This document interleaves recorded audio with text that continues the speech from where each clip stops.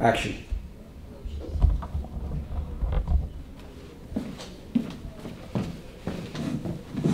Thank you. I'm sorry. I will have a glass of wine to start. I'm sorry. A glass of Chardonnay. Of course.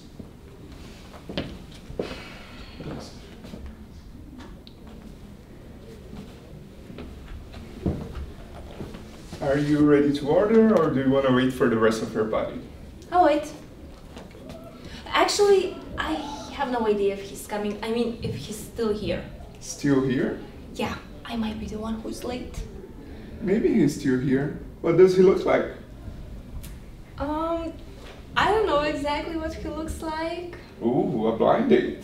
Yeah, my sister set us up totally last minute. And you accepted? Well, not at first, but she can get pretty persuasive. I see. You must trust your sister's judgment. No, not at all. The last time the guy she set me up with was 20 years older than me. It was a disaster. Not into older guys, huh? No. Would you mind me asking, why were you late? Don't you have other customers here? Nope. You're the only one. I'm here to complete another service. Wow, that's nice. Okay. I was not late. I was here next door at the Finnegans, deciding whether or not I was willing to do this. And after second glass of wine, I decided, what the hell? Yeah, so I got the courage, but apparently not the timing. And I was not that late. You think you would have waited a little longer?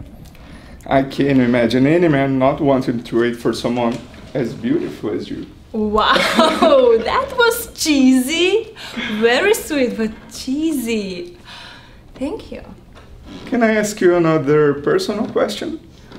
Are you expecting a bigger tip, such counseling fees or something? No, I expect nothing. I dream, I hope, but I never expect. I like that philosophy. Okay, what's the question? What are you afraid of? Okay, I was afraid to get disappointed again, and that I have to think about how to get out of that horrible, awkward situation. That's a perfectly reasonable fear. What's your name? Paul.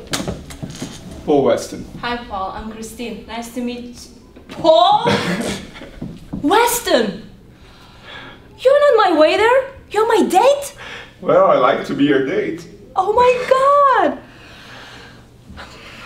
Now, if you don't want me to join you right now, I can definitely understand. Why didn't you say something? Because you got me fetching you a glass of wine before I had the chance to say hello. Oh no, I'm so sorry. No problem. You just look like you needed a drink. Oh dear God, I must look like a fool. No, you look like someone who was looking for someone.